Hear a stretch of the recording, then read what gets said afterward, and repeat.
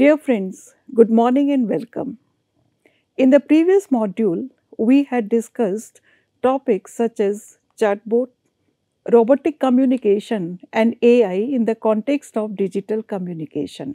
Today, in this module, we will look at social media as a digital revolution and its technological interactivity with humans at various levels. Social media and networking sites are an integral part of our daily lives today. They have enabled individuals to connect, share, and communicate on personal, educational, as well as professional levels. Without the social media, we cannot have effective communication in contemporary times of digitized living. Social media introduces a technological element along with flexibility in terms of how individuals consume, share, and collaborate with the presented content. The word social in the context of media automatically suggests that the platforms are user centric and thus enable interactive activities. So, social media can be aptly described as an internet based platform for publishing or broadcasting digital content, allowing readers to engage in full interaction with it. In a previous module, we had discussed interpersonal communication, and there we had talked about the writing tools in the context of technology, such as email, text messages, and we had also discussed mass communication tools such as group chat, discussion board, etc. Today's topic, social media, can be looked at as a medium of mass personal communication tool where three-way web-based technology is used as an interactive means to facilitate sharing and consuming of ideas, opinions, and information through the building of virtual networks and communities. We can say that social media is a collective term for various network and community sites which work as a mass medium to reach a potentially large audience. It is the convergence of technology and digitization which has allowed traditional media to be carried to new types of media, allowing audio, data based, and mass communication to take place in the same channel simultaneously. These platforms allow users to consume, create, and share content in various formats, blurring the lines between traditional media and digital user generated content. The rise of the concept of social media is a result of the combination of Web 2.0 and the Internet's capability for mutual data communication. Andreas Kaplan and Michael Henlin have defined social media as a group of internet based applications that build on the ideological and technological foundations of Web 2.0 and that allow the creation and exchange of user generated content. Kaplan and Henlin emphasize the importance of Web 2.0 as the ideological as well as the technological foundation behind how social media works in general. In order to discuss further about the features of social media, we will look at another definition by Carr and Hayes. The definition provided by Carr and Hayes in 2015 encapsulates present day social media that is robust enough to account for the changing landscape of social media and communication, as well as platforms which are yet to come. So, communication through social media is referred to in this definition as mass personal to create profiles, make explicit and traverse relationships. The value of this type of communication is primarily derived from user generated content. Social media is defined as being disentrained and or also persistent. Communication facilitated by a particular channel in which only one interactant can commit to participating as opposed to face communication when both members of the communication dyad needed to be committed at the same time. This has enabled the democratization of content while giving people the ability to emerge from consumers to publishers of content. Though this definition does not address the modality of communication, the style or purpose of the medium, or the interface devices, still it offers several elements worth highlighting and discussing individually. Karen Hayes specified that social media are internet based rather than web based, noting emerging social media tools which often run independent of the World Wide Web. Early social media tools like Friendster and Weibo were only accessible via web browsers. However, some of the earliest platforms, such as the Well and the most recent ones like TikTok, are not housed in web pages. Rather, they utilize the backbone of the internet to transmit messages. With the increasing use of apps on tablets and mobile smart devices, social media need not be tethered to a www address, and many operate independent of the web, offering standalone applications that users can directly access on their devices. Many popular social media platforms such as Facebook, Instagram, Twitter, and Snapchat, etc., have their own dedicated mobile applications which can be downloaded from app stores, and we can access these social networks without the need to visit the respective websites.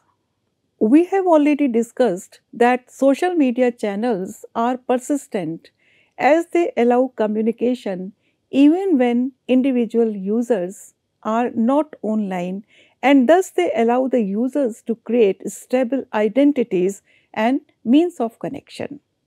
Some digital communicative tools are only meaningfully used when both communication partners are online.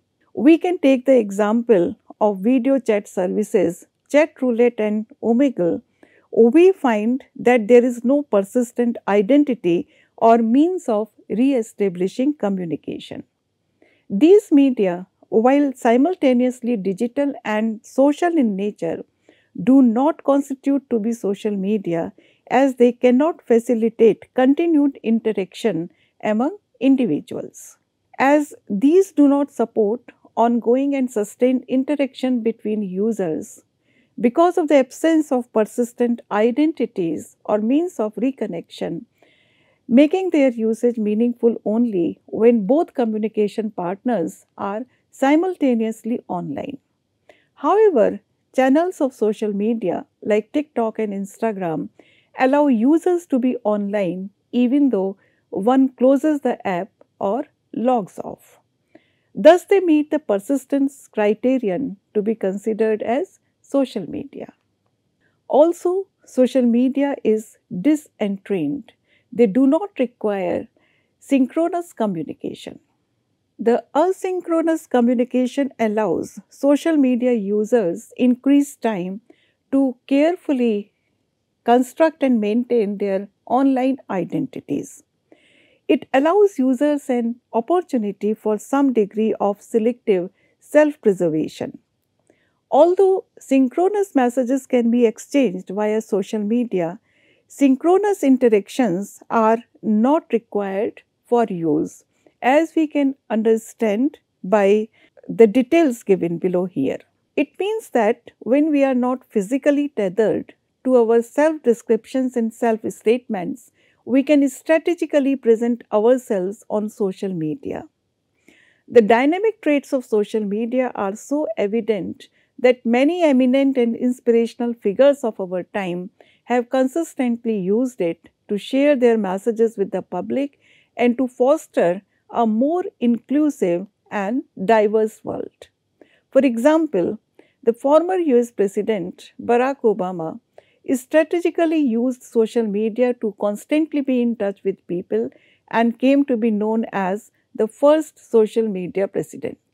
In a conversation with David Letterman on the popular Netflix show in January 2018, Obama had said that in his own presidential campaign, He had more friends on Facebook and MySpace and more followers on Twitter in comparison to his opponent, John McCain. By using social media and mobilizing the general public online, Obama was able to raise awareness about and also the required financial support for his campaign through the use of over 15 social networking sites. Social media brings people together, defying geographical boundaries as well as boundaries of the time zone. Because of the social media platforms today, the individual voice and opinions have become stronger. It is fast democratizing media creation. And we can refer to Ian Rizab, the CEO and founder of Time is Limited, who has called social media as people's platform. He suggests that it is in the people's hands to amplify and welcome such major changes in our lives. We will listen to him in the coming video. Social media works as an amplifier. We get there faster, we get there easier, and it works perfectly for that. And an example of that escalating is somebody said, don't fly British Airways. This customer was in no way motivated. It wasn't any motivation in particular. Their customer service is horrendous. That would be a normal, regular tweet. Every company gets a million of them. The difference between this and all the other tweets that they've been getting is that this person paid for promoting it. He paid a couple $1,000s to promote this tweet to a lot of people. They now call that complainvertising. Power of the individual. Amplified, this guy had 100 followers or something like that, right? I mean, 100 followers, amplified through paid media, the retweets, then the media attention, and then every piece of media in the world was reporting, from BBC to Financial Times, promoted tweet to British Airways, complaining about customer service. A PR campaign worth hundreds of millions of dollars. That is the power of one individual, of one tweet. And coming back to the power of the individuals today have more power than they ever had before. They have power to talk and change companies, to change governments, to change institutions. And I encourage every one of you to think about how you can influence the world around you, because you can influence it more than you ever could for the last several generations. You have the power of social media, the power of amplifying those thoughts, amplifying those actions. Rizab reinforces the idea of how social media is the fastest channel to amplify a thought, thus imparting immense power to every individual opinion. By giving the example of a customer of British Airways, he has shown the importance of an individual grievance if properly shared on social media platforms. On social media platforms, people's voice is heard and it can also spread rapidly, followed by improved responses by systems and in the long run, even societal changes. In this context, we should also discuss a very influential initiative by the Indian government to connect with the people of our country through media channels and share ideas, future vision, and innovations. The Mann Ki Baat is an Indian radio program hosted by our Honorable Prime Minister Shri Narendra Modi, in which he addresses the people of the nation on All India Radio, also in the live telecast on DD National and DD News. These are simultaneously picked up by all other TV channels. Later on, they are also released through various other media. It is a monthly radio program which was started on 3rd of October 2014. Prime Minister Modi interacts with citizens of India on themes and issues that matter to the nation.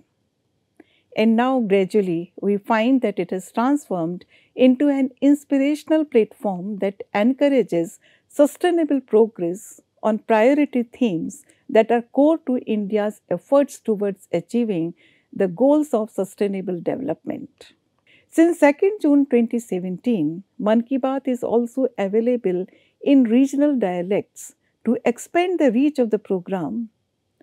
The program has received more than 61,000 ideas on the website and more than and about 1.5 lakh audio recordings by listeners during the first 15 addresses only. It shows us the connect with the people and the immense reach and popularity of the program using various platforms of the social media. Each month, some selected calls also become a part of the broadcast. This program has an innovative framework which was immediately accepted by the people, confirming the reach of the digital media. The Honorable Prime Minister is constantly active on internet platforms and has framed Mann Ki Baat as a more intimate, longer duration, participative interaction with the people. Mann Ki Baat has campaigns such as Vocal for Local, Make in India, and Swachh Bharat Abhiyan, which have had a positive impact on the country. During the 89th episode of Mann Ki Baat, Prime Minister Narendra Modi discussed the Indian unicorn startup in the global pandemic. He highlighted that Indian startups have been creating wealth and value even during the times of COVID-19 pandemic, and the country has reached a landmark figure of 100 unicorns with a valuation of more than $300 billion. The Prime Minister's discussion on Indian unicorns aimed to inspire and encourage the startup community, highlighting their significant contributions to the economy and the spirit of innovation in the country.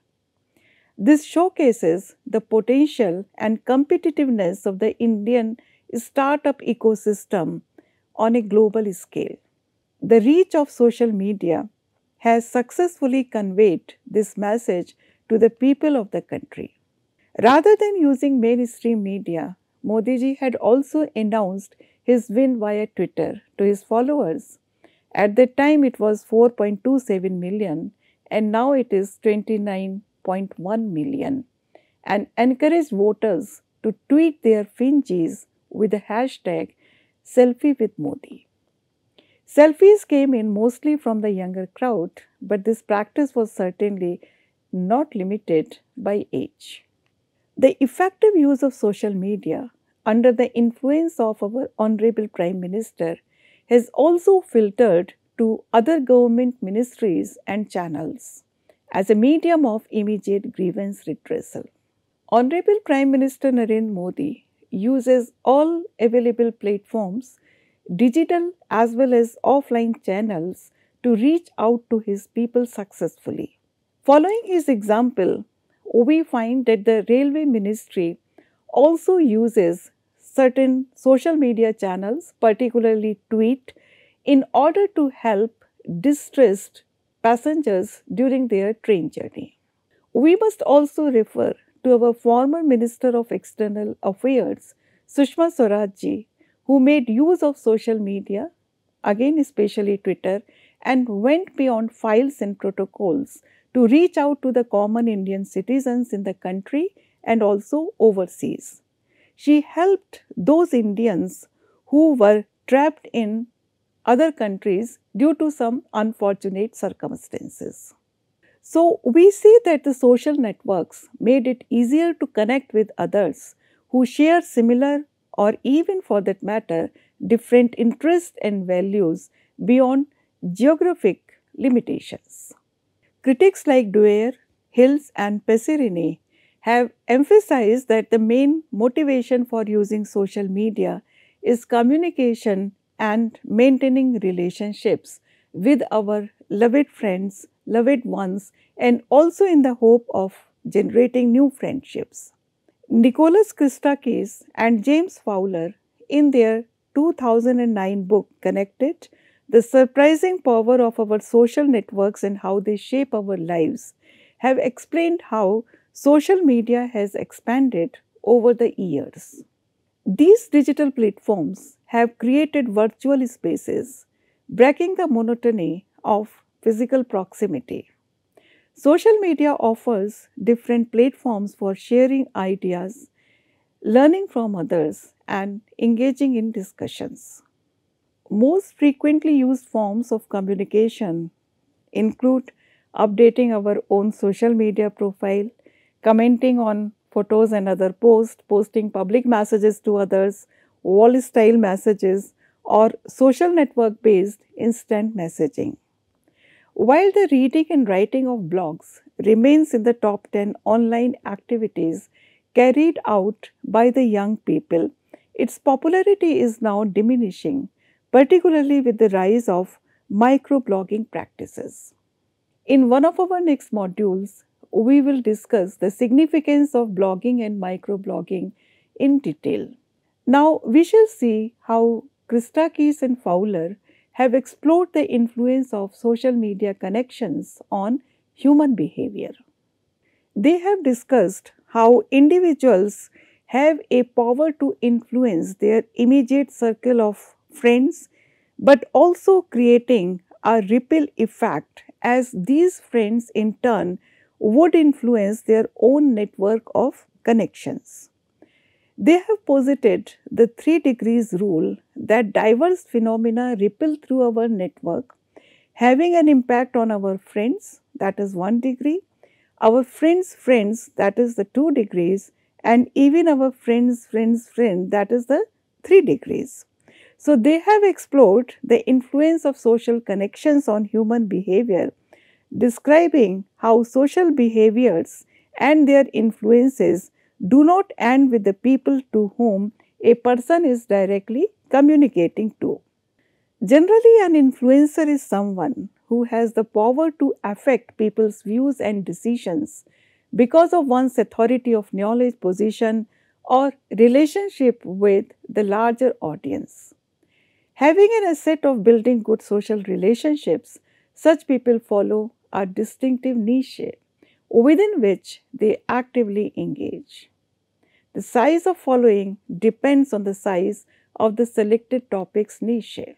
So, now let us look at social media influencers, also known as SMIs, who represent a new type of independent third party endorsers who are often known as social media stars or micro celebrities.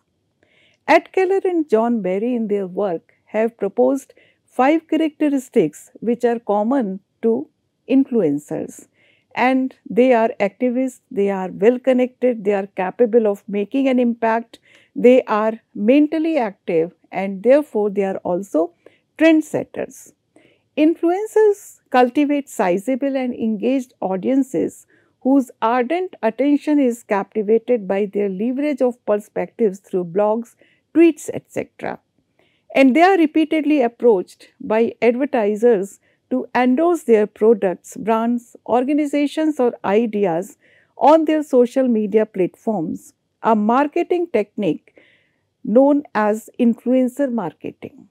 Social media influencers recognize their ability to change the ways in which the users consume content and thus shape cultural values and norms.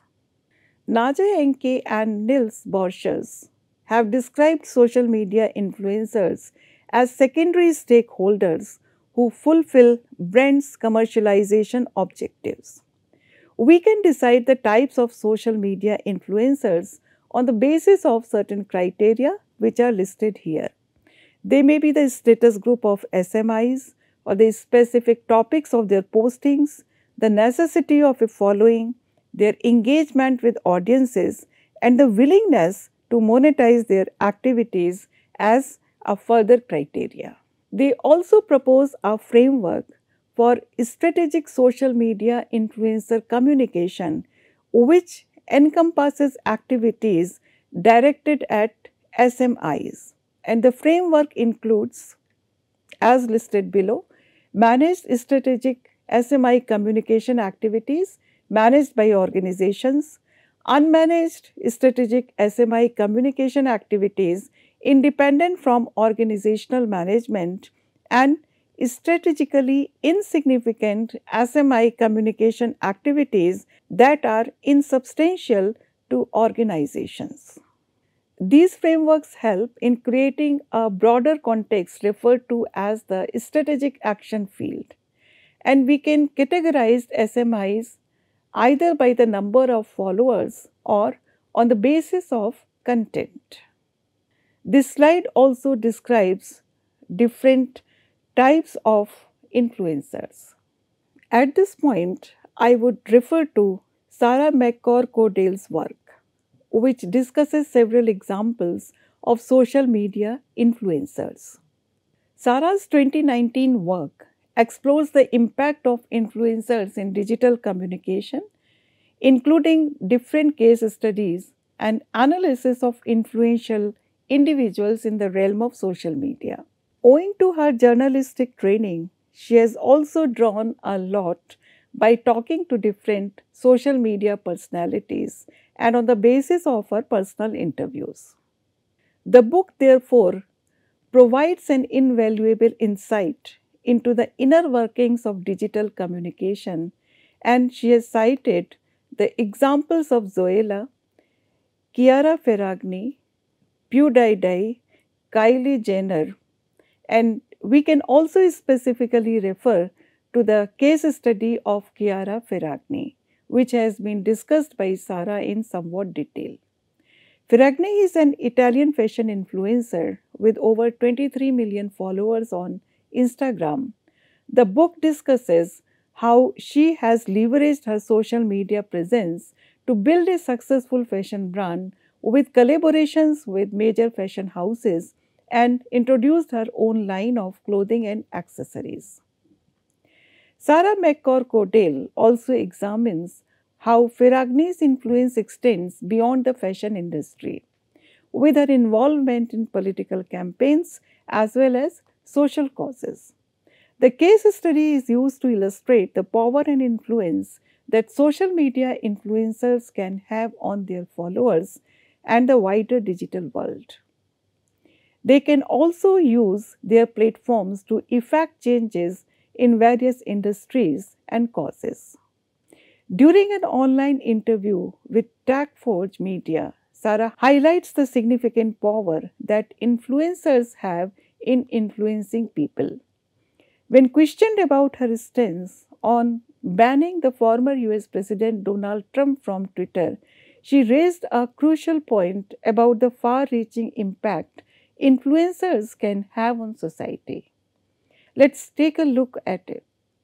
Like Twitter banning Donald Trump is pointless. If they were going to ban him, they should have banned him like 5 years ago.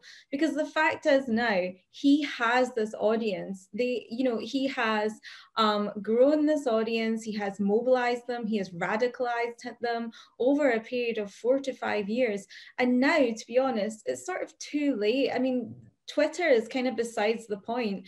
I think as well, banning Trump, he will go to another platform or a Trump digital platform is coming, mark my words, and his following will congregate there. But the thing with Trump that he's done so effectively, and the reason why, Twitter banning him doesn't really matter so much, is his ideology is all over the platform. So you can ban him, but are you going to ban everyone who's on the alt-right or who is a MAGA supporter? Probably not. Therefore, the ideology and the communities exist on the platform, whether Trump does or not. And actually, when I was writing the book, I interviewed a really interesting expert in the alt-right called Michael Wendling, and he's written an incredible book on that.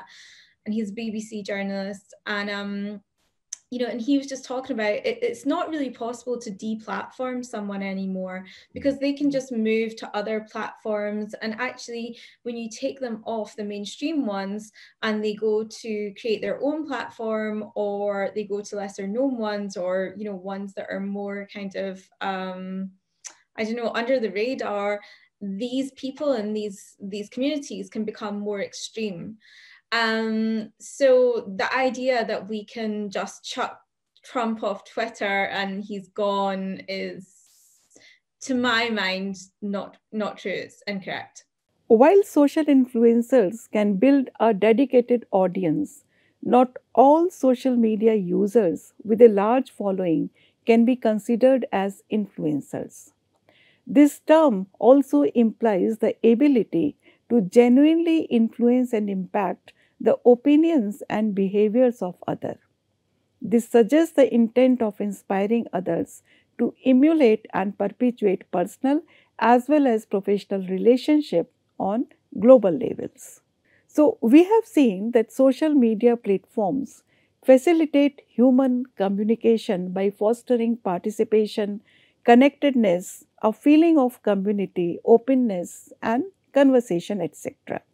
The emergence of Web 2.0 and the Internet's capacity for mutual data communication have given rise to the concept of social media, which is characterized by user generated content and the ability to create and exchange information. Social media thus has enabled us to make connections beyond geographical boundaries, allowing us to connect with others who may share similar or even different interests and value systems.